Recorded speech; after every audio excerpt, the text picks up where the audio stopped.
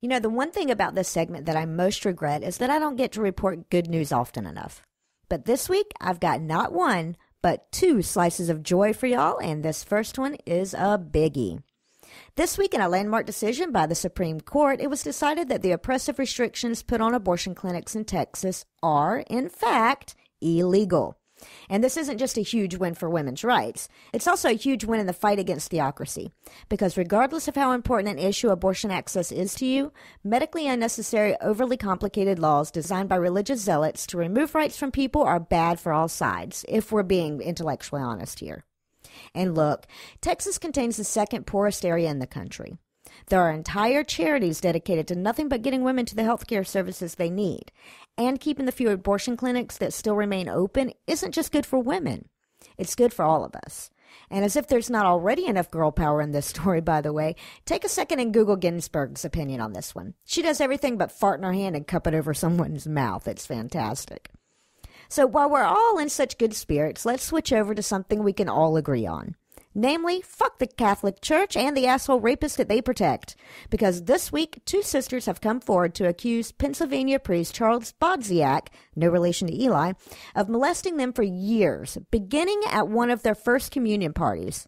And for those of you who don't know, those take place around their 8th birthday or so. According to the charges, Bodziak repeatedly molested the girls for years, telling them that what he was doing was okay because he was a priest. And while we have yet to see what the results of the trial are, I have a hunch that those rascally Duke boys are going to jump the General Lee over raping a bunch of kids again. After all, as disingenuously as he meant it, it's okay because he was a priest is also how the law often sees it.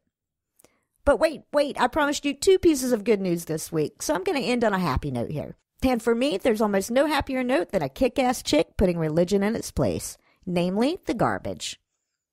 Democrat Kara Pryor, whose brain is so large it's why people thought there was a second moon on Facebook this week, is running for Arizona State Representative as an open atheist. So when a conservative group called the Center for Arizona Policy sent her a survey making sure that she hated fags the right amount, this was her response. Quote, I am running for office to help fight the biblical-based requirements that women should be silent and subservient. I am running for office to show that women can serve equally without being affiliated with any ideological or religious organization. I am running for office to be the voice of all people in Arizona who are not represented by the current legislature for ideological or religious reasons. It is time to elect people who refuse to bow down to ideologues, religious lobbyists, or organizations that promote hate over humanity. It is time to elect people who are not looking for power or prestige, but to serve the people of Arizona, regardless of political affiliation or religious beliefs. End quote. And in the spirit of pride and with the resounding yes, Queen, I'm going to hand things back over to Noah, Heath, and Eli.